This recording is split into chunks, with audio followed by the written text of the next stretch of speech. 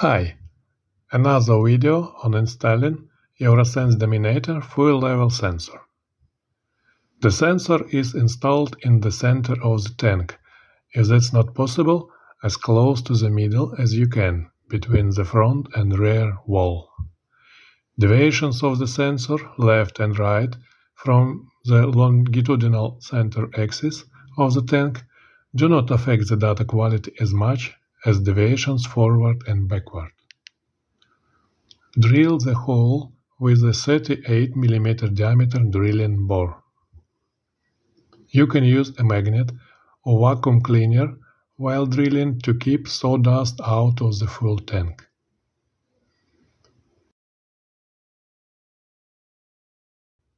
Have drilled a hole for the sensor? Drill 5 holes for bayonet installation, or screw it with the self-tapping screws, if the tank metal is not too thick. Don't forget to put the gasket from the mounting kit under the bayonet.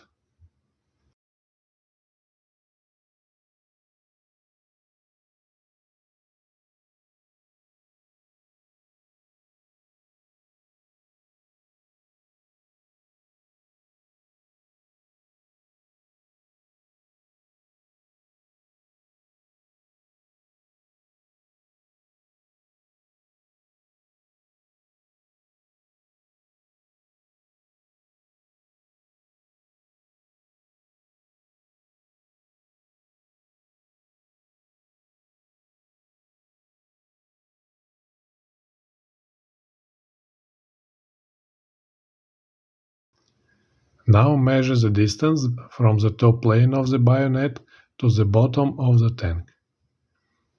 To get the length of the sensor, subtract 25 cm from the measured distance to install the spring bottom stop. If the bottom stop is not installed, and we can skip it for tanks up to 700 mm height, subtract the distance of 10 mm only. This will be the gap between the bottom end of the electrodes to the bottom of the tank. Saw off the extra length of the electrodes. Clean the electrode ends.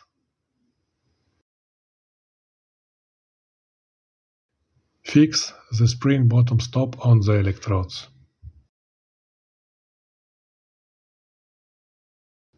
Install the sensor.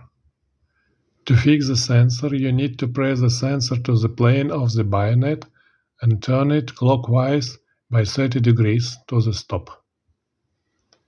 Correctly cutted sensor should elastically spring on the bottom stop and snap into the mount with a slight force.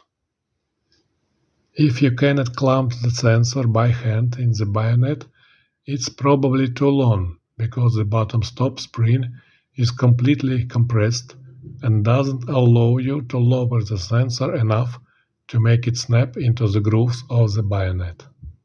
Let's see how to assemble the sensor from electrodes. First, the inner electrode is pulled out and fixed on with pliers. Then, slide outer electrode and fix with the wrench. After installing the sensor in the tank, calibrate the tank. Calibration of the full empty for sensor is not necessary. The calibration of tank can be done, for example, with a special calibration station installed in the vehicle. If you do not have one, you can do it at the petrol station.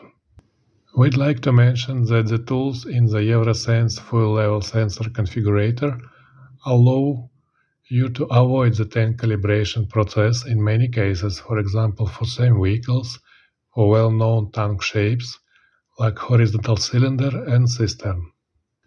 Watch the videos on our YouTube channel to be familiar with these methods and tricks. Links to videos as well as other information about our products also available in our Telegram news channel. Check links in the video description. Thank you for your attention.